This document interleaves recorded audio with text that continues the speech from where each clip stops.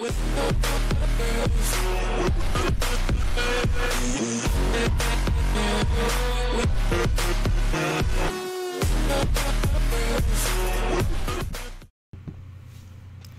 is Coach Evans with Ravens Roundup, and I'm back with part 2 of our series about the latest edition of the free agent pickups. This one we're going to dive into Pernell McPhee a little bit. Again, it's going to be a short video, 3-4 minutes max. Basically, I want to get into Pernell McPhee and his journey from Baltimore to Chicago to Washington, now back to Baltimore.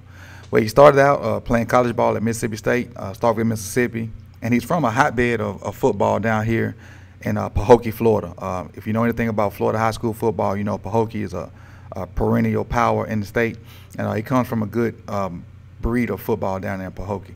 But played at Mississippi State, finished in, 2011 maybe? Yeah, was drafted by the Ravens in 2011. So what I'm going to do is go through his stats a little bit real quick and then finish it up with what I saw on tape for Pernell for this last couple of years. This is the perfect time to give this video a thumbs up. And while you're down there, make sure you go ahead and click that subscribe button. Thanks. So his rookie year, he played in all 16 games, had 6 sacks. Come back his sophomore year, played in 12 games and had 1.5 sacks. 2013, 2 sacks. 14, 7.5. And 2014 seemed to be his best year, and that's the year he left Baltimore in free agency. 2015 went to Chicago Bears, had 6 sacks. So 14 and 15 were his best years sack-wise besides his rookie year. 2016 he had 4 sacks, 17 he had 4 sacks, and last year with Washington he had no sacks. Played in 13 games, only had 11 total tackles, 2 passes defended, and again 0 sacks. So early on in Pernell's career, he was paired with some pretty studly defensive guys, and he wasn't the hot focus of any game plan, and he was able to do what he needed to do on that left side of the line. He was able to go against the weaker of the 2 tackles and create havoc, among the fact that he was in a pretty good rotation of edge guys. And that lasted, obviously in 2011 won the championship. 2012 was a year that it was won though, but the season was 11. And he just was on a team with some really good defensive players. So come his contract year in 2014, he balled out to the best of his ability, sack-wise. Got him 7.5 sacks and decided to leave Baltimore in free agency. Got a nice little chunk of change from the Bears, and pretty much went to Chicago and did much of nothing.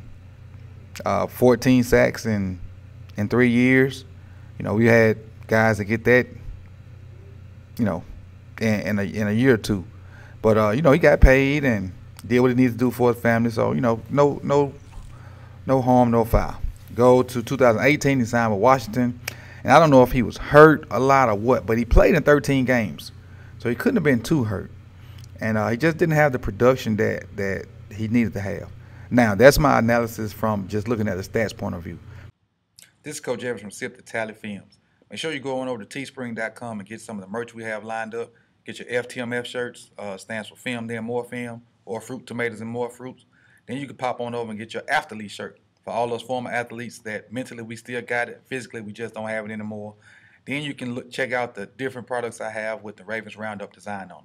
T-shirts, sweatshirts, cell phone cases, all that good stuff. And again, this is Coach Evans, and I appreciate you. Salute. From looking at early film to looking up film last year, this guy's a shell of himself. Again, he's in that room to provide competition to the younger guys that are there. He's the elder statesman in this room so far, being 30 years old. I think I did a video on Shane Ray yesterday. Shane is 26. And other guys are young and still on rookie contracts, if I'm not mistaken.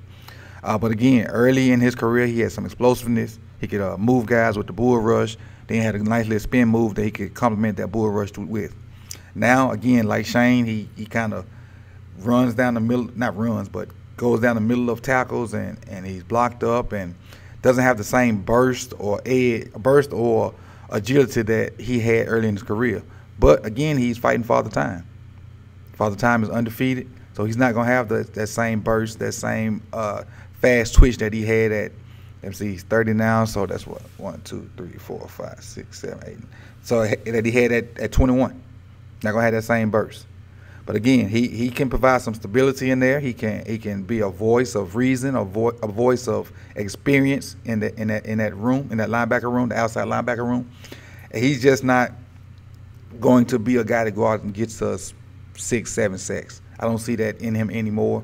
If he makes the team, I can only see him as being a voice of experienced guy, a guy that's won the Super Bowl, a guy that's been through some battles with some good guys, and a guy that pretty much knows the Ravens way.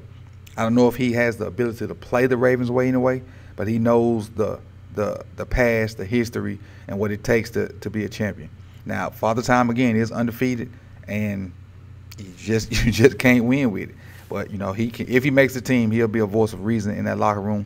And like I said again, putting video out didn't really need to do that again. Like I said with Shane, I got a couple more guys I'm going to do with this latest round of free agent pickups. And again, I appreciate you guys for listening. Make sure you like, comment, subscribe. Get you some merch. I saw somebody bought some merch yesterday. I appreciate it. I'll put the links below. And again, this is Coach Evans for Ravens Roundup. Thank you.